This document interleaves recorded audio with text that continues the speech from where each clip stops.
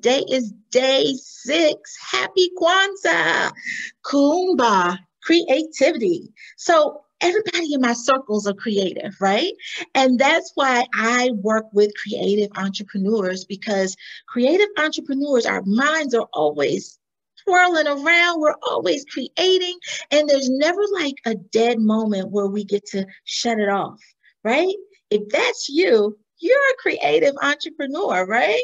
You're an author, you're a course creator, you're a coach, you're a fitness professional, right? You have an online shop, you have products that you produce. You are always moving and shaking and trying to figure out, how do I create the next, right? Or how do I create momentum and propel the thing I'm working on to the next, right?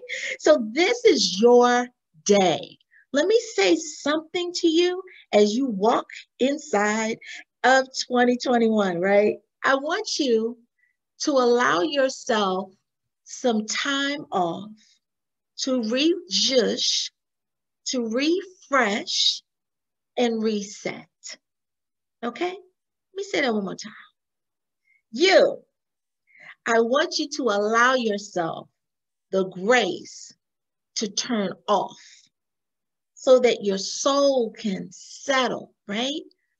So that your mind can just rest. And so that your spirit can laugh, giggle, cry, breathe. Those moments that you take to do that will allow your creativity to churn a little bit more, right? To go a little bit deeper, right? It will allow you to push past walls that you saw earlier and didn't know how to push past. But once you walked away, reset, and then came back to it, you kicked the wall down.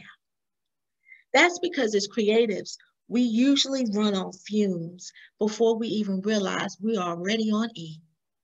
I want you in 2021 to make sure there are pockets of time in your day, in your week, to be able to turn off so that you can continue to create the amazing sauce that you were built to create, right?